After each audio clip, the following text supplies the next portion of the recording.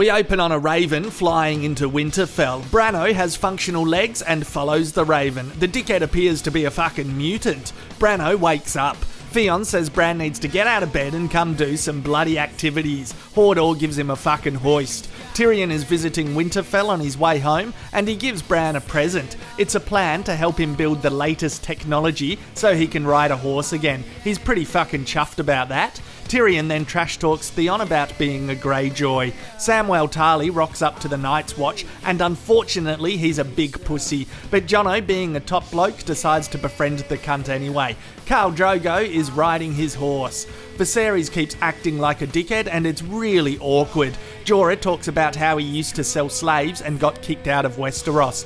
Dany judges his principles.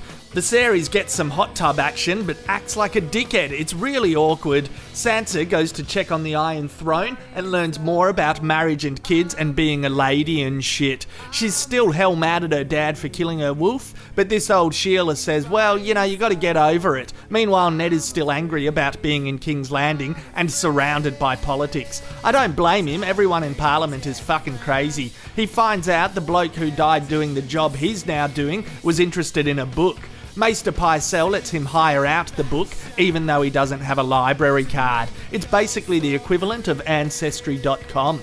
Cut to the Karate Kid. Ned tries to say positive things about being a woman, but Arya's like, nah, that sounds boring as fuck, and gets back to doing her karate. Ned is like, alright, well if that's what you want to fucking do with your life. Sam tells Jono about how his dad is an asshole and sent him to the Watch because he doesn't love him. They manage to make a joke out of it because the pain is so big he can't cope. Classic blokes. Littlefinger tells Ned some other things Jon Arryn did besides read big books before he died. This leads Ned to a young fella called Gendry, who gets asked who his dad is all the time, but he doesn't have a fucking clue. Ned is like, I'll be damned if that isn't a bastard of King Robbo. Jono tells Gren and Pip that even though Sam is a big pussy, bullying people is not good. He gets laughed at, but gives the dickhead a death stare. Later on, Ghost makes the bully shit his undies. The next day, everyone makes Sam look awesome at fighting. It pisses Alliser Thorne off fucking to the max. Meanwhile, the Targaryens have another bloody domestic. Dany ends up winning this one and gives Viserys a spray about how much of a softcock he is. Jono and Sambo have a deep and meaningful about how they're both virgins. With one of them being a bastard and the other a general reject, they're a bit low on confidence, but yeah, nah, top blokes usually get their end wet eventually. Back over the Narrow Sea and Dany is feeling bad about beating up her brother. Jorah is like, fuck the cunt, and by the way, you'd be a better ruler. King Robbo is throwing a party for Ned, but everyone is bored as fuck. Littlefinger starts grooming Sansa, this wanker gets a piece of wood in his neck, and we learn about how the mountain burnt his brother's face. Finally, Cersei threatens Ned because he's been looking at Ancestry.com, and Catelyn has Tyrion arrested because she fully reckons he tried to kill Bran. It's a hard knock life for the little fella. End. You're such a beautiful freak. I wish there were more just like you. Well, yeah, now fuck yeah, another season 1 episode that was jam-packed with lots of character and plot awesomeness. My love is always in theme though, and what the fuck something is about, so let's cut the bullshit and get to the juicy core. The episode is called Cripples, Bastards and Broken Things. Tyrion even says the name of the title, which carries a lot of the episode's meaning and heartline. Cripples, Bastards and Broken Things were all heavily featured in the episode, and although their stories are tragic, they may go on to become some of the strongest wankers in Westeros. For me, that's really what this episode is about, learning the weakest parts of the potentially strongest characters, the legends that will go from zero to hero.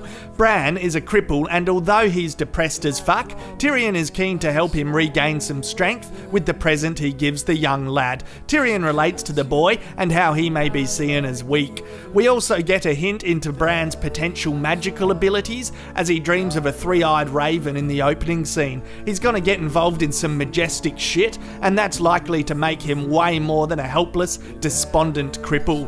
Jono, of course, is a featured bastard, and we learn more about his struggle with his low self-esteem through the story he tells Sambo. He was too scared to have sex with a Sheila for the first time because he was worried that he'd end up making another bastard with her, and he says that a bastard's life is not pleasant whatsoever. That's some sad shit, Jono. Samuel Tarly is not a cripple or a bastard, but he sure as hell is a broken thing. His father gave him the choice between taking the black at the Night's Watch or being killed. Such a callous, cold father is bound to leave you broken. However, if he gets over his cowardice, he may become a strong bloke in future. Jumping back to bastards, a new one was introduced entirely, called Gendry. Talking about his relatively unknown parents is a sore spot. Ned is convinced, though, that this fella is a bastard of King Robbo, so Gendry may become one hell of a powerful Baratheon in future once he realises his bloodline. Other characters featured in this episode that fall under the label of